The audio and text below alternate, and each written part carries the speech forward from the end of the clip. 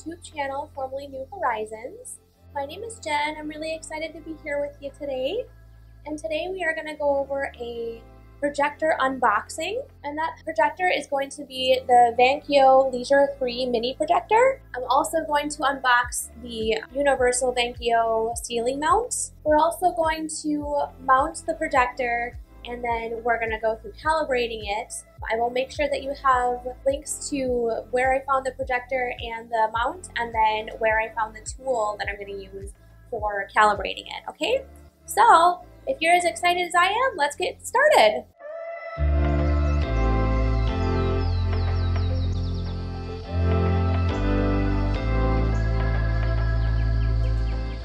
Okay, so we're going to start by unzipping the pouch.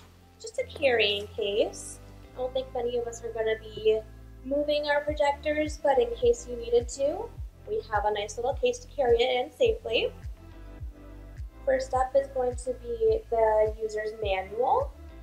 Really handy for when we're working with it. I did notice that it says not for PowerPoint, Excel, or Word use.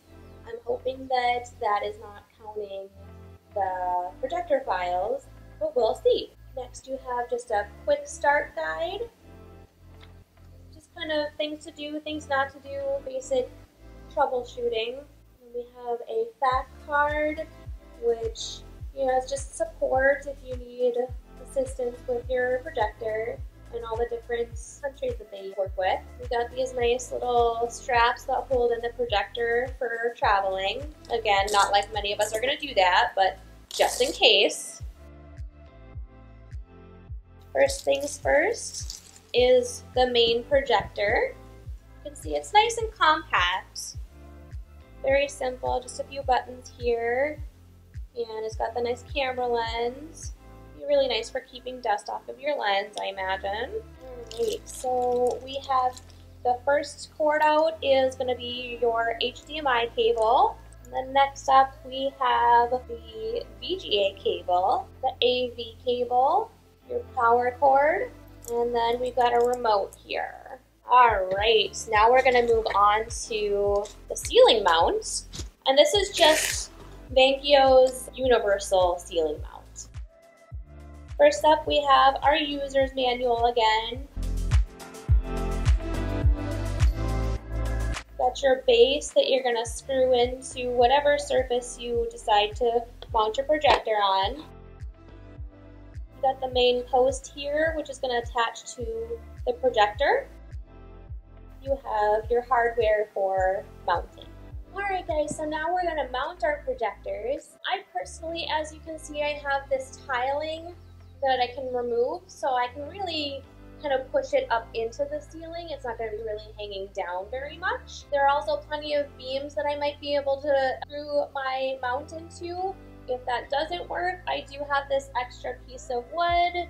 We'll see how that goes. Okay guys, so now we're going to start getting ready to mount the projector. I have the ceiling mount base and the pole that's going to attach to the projector there out. If you can see here, this is threaded at the end that doesn't have any other fittings on them. And then if you look at the base, you can see that it's also threaded in. So those two are just going to screw together. And there you have it. Now, I'm going to show you guys how it is going to attach to the projector, but I'm not going to put it on there quite yet because I want to get the mount actually attached to where I want to put it up on the ceiling before I do that part.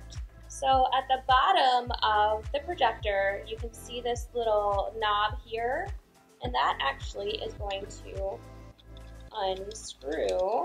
So we've removed that guy. And on the mount, you have this little piece here, but it's too big to go into this particular projector, and that's where the hardware bag comes in handy because it has two little adapters. Take your mount and your smaller adapter, and then it will be able to screw into the projector itself.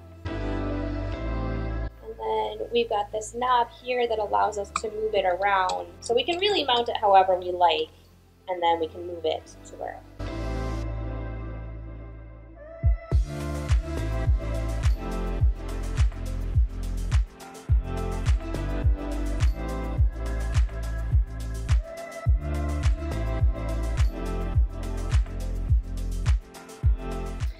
Okay everybody, it's time to actually calibrate our projectors with our computers, iPads, iPhones. Apparently this one works for all of those, and they have a bunch of different connectors. If you have Apple products, you're probably going to need some sort of adapter. That's just kind of the nature of the beast. So I got this little adapter here at Staples, and I'm using the VGA cable that came with the projector. There's also on the Projectors for Sewing Facebook group, they have a whole bunch of different calibration tools. I chose the squares and rectangles one, and I'll give you a close-up view of what that looks like in a minute here. And it's got the different measurements of what all of those squares / rectangles are supposed to be.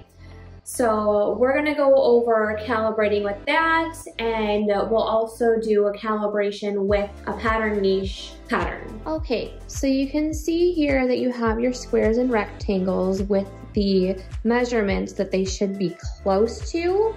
They have said in their instructions that it doesn't have to be 100% accurate, but as close as you can get. They do have you tell you to use a cutting mat. I don't actually have a cutting mat, so I'm using a Cricut mat. I think they have fairly similar measurements on their squares. And as you can see, we've zoomed to make those center 1-inch squares match with the Cricut squares. And that's just a bunch of fiddling around with the zoom buttons in the Adobe Reader to figure out what it is. And that can be like down to a decimal. So it's not gonna be complete whole numbers all the time. And I just kind of trialed and errored it. You can see that your 8-inch square here is a little bit off, but like they said, it doesn't have to be 100% accurate. So I'm gonna use the Women's Knoxville projector file for the sake of this tutorial. And the one thing I have to say I really like being a first-time projector user is that we still have our 2 measurement squares that we have for when we print them off. So I'm gonna use the 2-inch square here, and I'm going to get that down to the 2 inches so that we can calibrate for this particular projector file. Okay, so when we were looking at that, we obviously saw that it was just way too big. So I'm gonna try to go down to 40% and see where that puts us. Still about 1/4 of an inch too big. So we're gonna go down to 35.5. Let's see if that'll do. Yeah. Alrighty.